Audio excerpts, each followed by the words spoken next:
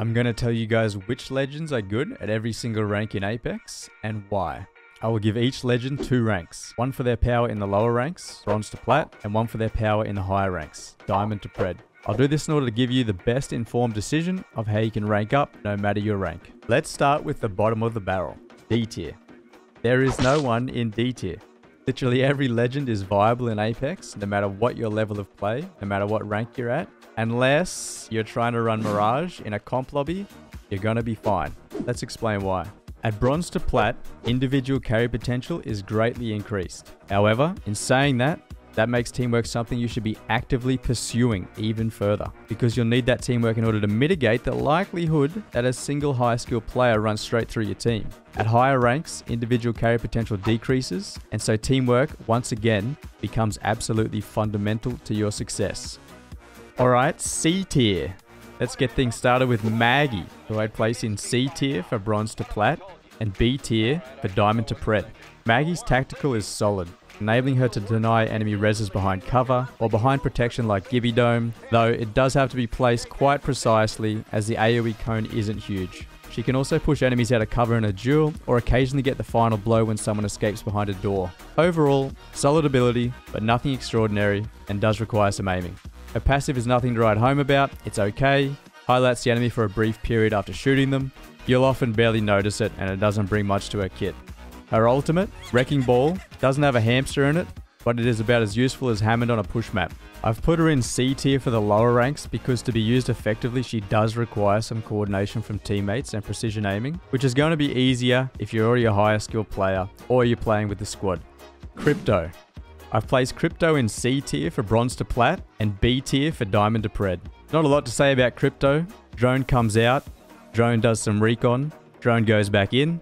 He has a unique ability to scan upcoming zones without having to physically be on the scanning beacon, which is huge in comp, but otherwise the majority of his kit power comes from his ultimate. It's a strong AoE shield breaker, but requires great timing and teammate coordination. Hence the C tier for lower ranks. And as your game sense for when to activate his ult increases and the likelihood of teammate coordination goes up, so too will the value you get out of Crypto. Ash. I've placed Ash in C tier for bronze to plat and A tier for diamond to pred. Ash's tactical is mediocre at best. It moves very slowly and only has one charge.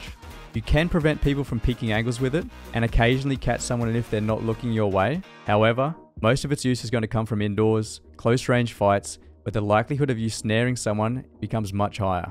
Her passive is quite useful for finding out where teams have rotated to, so you know if you're safe, or to charge on ahead if you're looking for a fight. Ash's ultimate is quite straightforward, but an extremely effective tool for instantly repositioning yourself or your team, or chasing to secure a kill. Overall, Ash is a solid legend, but she really requires smart ultimate use to get the most value out of her kit. If you aren't using her ultimate well, she brings very little value to the team.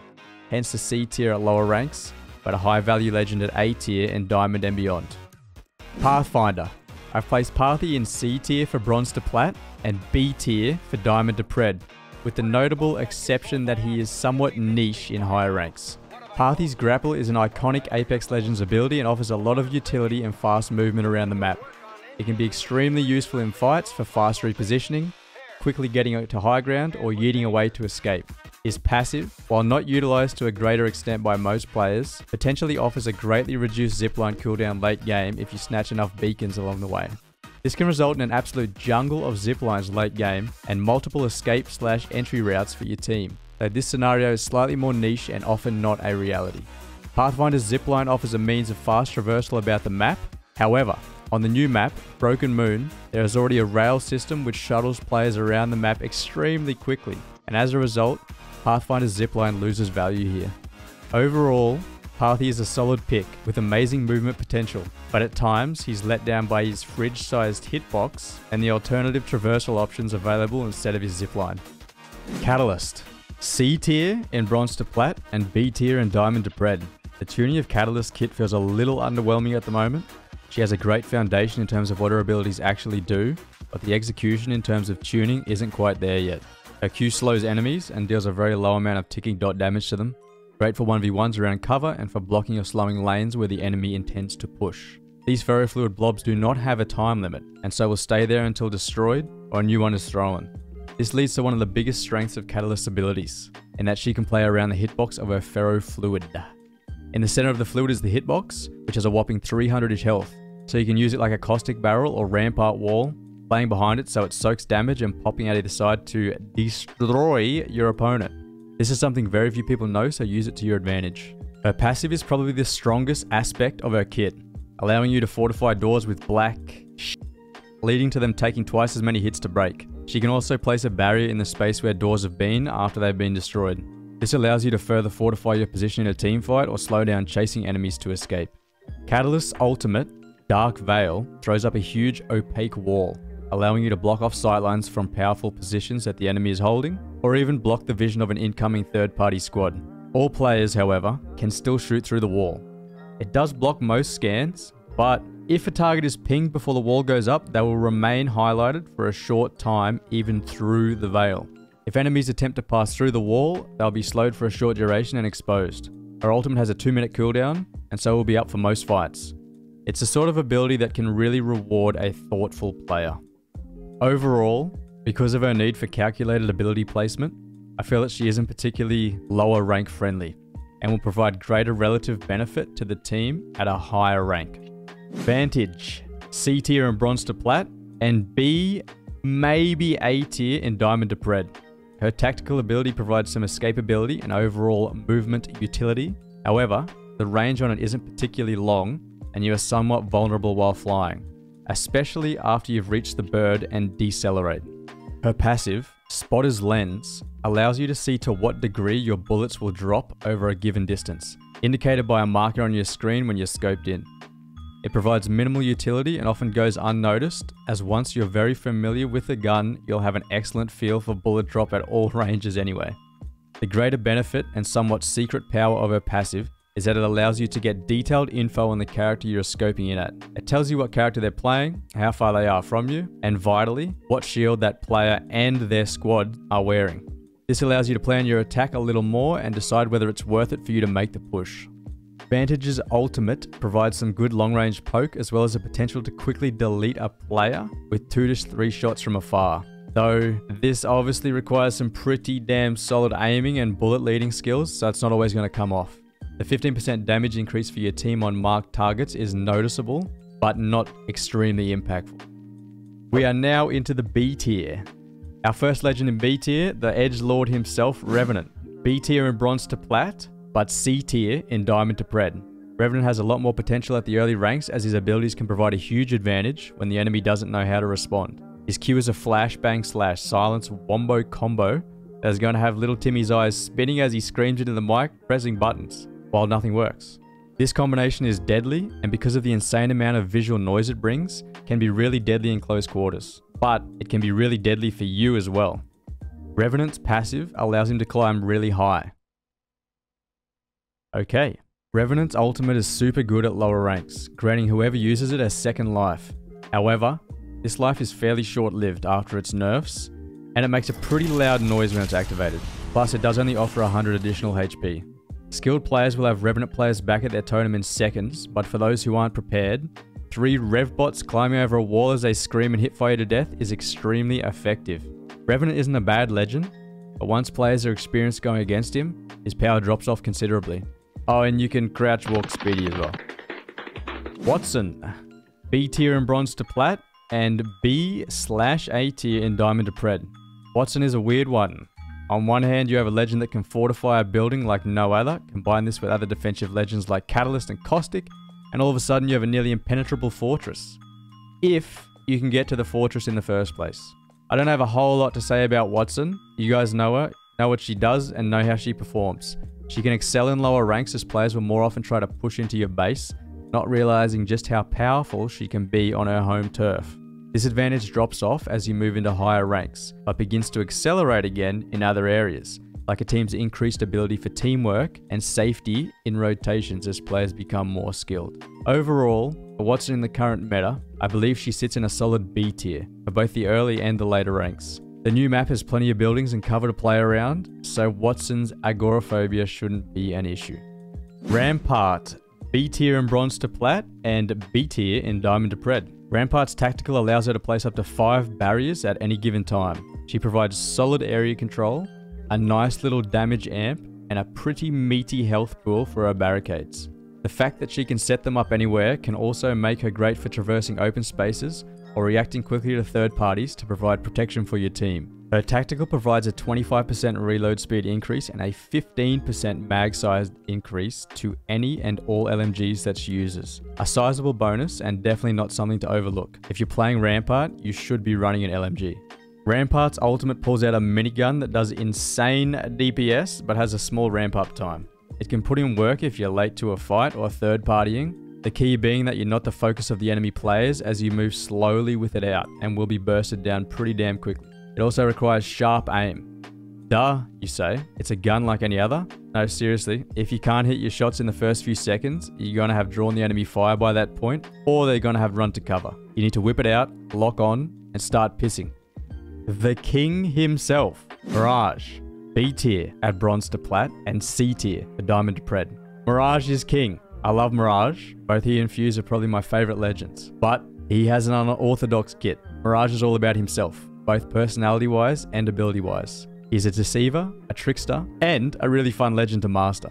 His passive is solid and can result in successful resurrections a lot more than people think. It's not always easy to find the invisible res, and often the only player that is looking for it is the player who got the down in the first place. So if that player is intercepted, far away, or isn't able to attempt to prevent the res, there's a very good chance that you're going to get it off. This is especially true when a third party is coming through. They'll have no idea to the exact location of the res, but you better hope you've got a plan when you stand up. Overall, he offers a lot of outplay potential and is great in short to mid-range 1v1s and even 1v2s. But he drops off at higher ranks. Not because people don't shoot his decoy, trust me, they do. It will buy you time in nearly every circumstance, but because he doesn't bring a lot to the team. Instead, just brings stuff for himself. Lifeline. B tier in bronze to plat, but C tier in diamond to pred. Lifeline's passive is where almost all of her power lies. The ability to resurrect a teammate without being locked into an animation. This allows her to provide cover and support for her team, whilst her drone sucks your teammate back to life. Unfortunately, this is about where her power ends. Her tactical offers a helpful health regeneration boost, freeing you up to juice back up your shield. For the drone to heal, you must not be taking damage, and it takes a brief moment to pull out and activate it, so its actual applications become somewhat limited. Her ultimate is a free gear upgrade once every 3.5 minutes, but who really wants to stop and loot even more? She can excel in lower ranks, where those hands-free, fast resurrections can come in clutch against hesitant or non-pushing opponents. But as you begin to climb, you'll find she is easily countered and doesn't offer a whole lot to the team. Octane, B tier in bronze to plat, and B tier in diamond to pred. Octane, everyone knows Octane. The most popular pick of legend almost entirely since his release. Runs fast, talks fast, simple kit. I see a lot of people underestimate his power though. Listen closely, because this is where Octane really excels, and he does it better than almost every other hero. Taking advantage of outgoing damage. Octane absolutely excels in the hands of a player who can immediately stim onto an enemy and capitalize on either your own or your teammates' outgoing damage. He is able to instantly dive onto a weak target like no other hero can. So focus up, keep your game sense and awareness sharp, and stim onto people with a shotgun or SMG in hand, and they'll be dead before they can even start their bat. Loba, B tier in bronze to plat, and B tier in diamond to pred. Loba is a solid all-round legend. She has a fairly versatile movement ability with her Q, a pretty cool on paper but slightly underwhelming in effect passive of being able to see purple and gold loot through walls within about 100 meters. And an absolute beast of an ultimate, which allows her and her teammates to suck up what is effectively as much ammo as she wants, no matter where she goes on the map, as well as grabbing a couple pieces of loot each time she places it. If you're unsure of who to choose on this list, or who you want to play next, Loba is an excellent, safe, middle ground legend with an easy to use kit, and you'll have very thankful teammates. Wraith, B tier, bronze to plat, and B tier in diamond to pred. Wraith holds a special place in many Apex players' hearts, and yet she hasn't seen a resurgence into the meta for some time now. While she still has a tiny hitbox, making her quite difficult to reliably hit compared to most of the other legends, her delayed phase shift and her short range ultimate leave her fairly wanting. Her passive provides an interesting benefit in that it warns you when you're being targeted by an enemy. Yet I feel that this passive is inconsistent in its function, often activates too late, and that there is an internal cooldown in its functioning. Overall, Wraith definitely isn't bad, but to get the most out of her, you need to see the damage coming and use preventative tacticals, not tacticals just for escape, as well as make the most of that tiny hitbox and strafe randomly, quickly, and plenty of crouching. Gibraltar, B tier in bronze to plat, and A/S tier in diamond to pred. Gibby has been in the meta for a very long time, but unlike Wraith, he has maintained his position there into the current day, despite many nerfs over the years. The fact that he has an invincible bubble he can throw for protection on a reasonably short cooldown is a major part of the reason for this. His passive is also extremely useful with just a 9-second cooldown.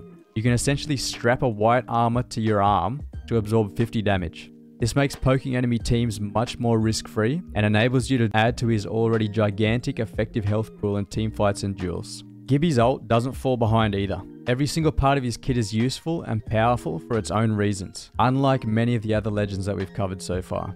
It is an amazing zoning tool and put out some insane damage with the right RNG or thrown in the right location.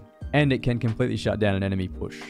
Overall, you can't really go wrong with a Gibby pick, but do be warned, his hitbox is huge to make up for his powerful abilities. So despite the fact that he receives less damage inherently from being a tank, he can still melt pretty quickly if you waddle into the wrong place. We are now into the A tier. Fuse. A tier in bronze to plat and A tier in diamond to pred. Fusey boy, my boy Fuse, I love him. Fuse is an absolute beast in the right hands. He provides a massive amount of area denial and poke. His Q can dish out a serious amount of damage over the course of a game, especially if you're sticking it to the enemy. He can break doors, deny space, and late game, do hundreds of damage per charge if you place it onto a squad that's stacked into a small area. Fuse's passive is also insane. He can carry literally double the amount of grenades relative to every other legend. This only further propagates his ability to deny space or completely decimate a team that is crowded into a tight area. Fuse's ultimate is definitely his weak point, from unreliable tick damage and damage registration to exceptionally long time to become active on the ground. It doesn't feel great to use and often misses the mark in terms of what you want it to do.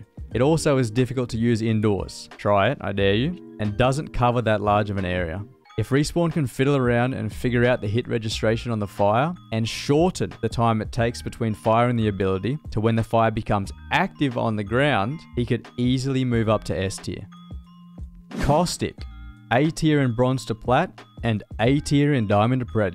Caustic has been a powerful legend for a very long time now. His barrels, despite being destroyable even once activated now, are still extremely powerful. He provides excellent area control and zoning for you and your team. Plus, enemies are highlighted once they are in your gas, whether that be barrel gas or your ultimate gas. He's also completely immune to his own gas and so can move unhindered through it easily, killing highlighted enemies. Overall, he's a very solid legend and possibly the best defensive legend in the game right now. Bangalore, A tier in bronze to plat, B tier in diamond to pred. Bangalore, what's she doing up here, you're probably asking. There's no way she's A tier. Let me tell you, from bronze to plat, and honestly often even higher, her smoke/speed combo is an absolute menace. Combine that with a digi threat, and suddenly you've got a legend who can put up a complete LOS destroying wall of smoke, and with a simple right click, she can see right through the whole thing. While all scans can reveal through the smoke, you either won't have to deal with one, or you wait out the scan and then you make your move. Her ultimate is her weak point by far, and is often not even worth using, as the tide of a fight can shift extremely quickly, and may prevent you from turning things around and pushing onto a damaged or downed enemy. Use it sparingly, and use it with caution. Valkyrie, A tier in bronze to plat and A tier in diamond to pred. Valkyrie is possibly the only legend since release who has not only stayed in the meta, but been a powerful top tier legend that entire time. Her tactical, cluster missile, has been nerfed over time, but still provides some solid poke damage and a short duration stun. This ability was once god tier, but it's been brought back to earth and now sits as an excellent, but not overpowered part of her kit. Her passive is pretty good, allowing her to slowly fly about, taking high ground or getting info, but it's her ultimate that has been where she really shines. Despite nerfs over the past year, it is still extremely useful and provides you and your team the ability to get out of the pretty damn quickly. It's an excellent rotation tool, good for scouting, as her passive also highlights enemies while she's in the air, and one of the best escape tools in the game. You almost can't go wrong with choosing Valkyrie. Bloodhound, A tier and bronze to plat, and A tier and diamond to pred. Wallhacks will never not be strong. I was debating putting him in A tier for the lower ranks and B tier for diamond and beyond, but I couldn't justify the lower ranking. Despite not being as objectively powerful as Seer, a confident Bloodhound with a controller in their hands and a monster energy running down their chin can be pretty damn unstoppable. His ultimate is still amazing, offering frequent scans and insane movement speed. Pair this with his decent passive of being able to see where enemies have been, and his Q, and you've got a legend that has been extremely solid for years now, and will continue to be so in the future. Next up, at the very top of A tier, we have the beefy boy Newcastle. A tier in bronze to plat, S tier in diamond to pred.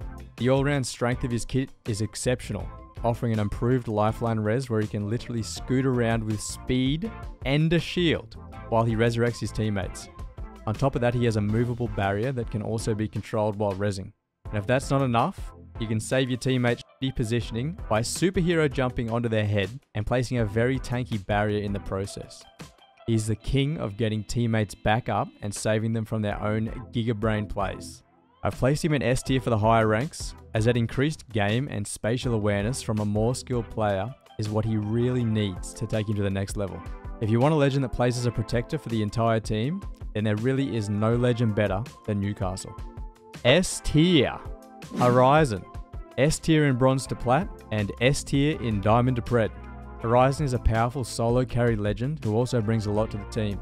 Her passive is one of the most enjoyable passives to use in the game. Feels like a huge quality of life benefit that every legend should have, because it's just so fun and effective to use. Having no fall stun can come massively in clutch in so many different situations, and affords you a much faster and smoother traversal around just about everywhere in the game. Horizon's tactical has seen nerfs in the past, but still holds its own as one of the best movement abilities in the current meta, allowing you to get to any high ground with ease. It also works exceptionally well as a tool to push a team off high ground, or take the fight to the team, removing their height advantage. Combine this with her ultimate, Black Hole, and you've got what is easily the best wombo combo legend in the game. If you're looking for a high skill cap, fast moving legend who has a place in every team comp, pick Horizon. And our final legend, Seer. Seer wasn't in the meta for a long time despite his insane power. I tried to warn you, when no one would play him. I showed you his power. You can't say I didn't tell you so. Seer is S tier in bronze to plat and S tier in diamond to pred.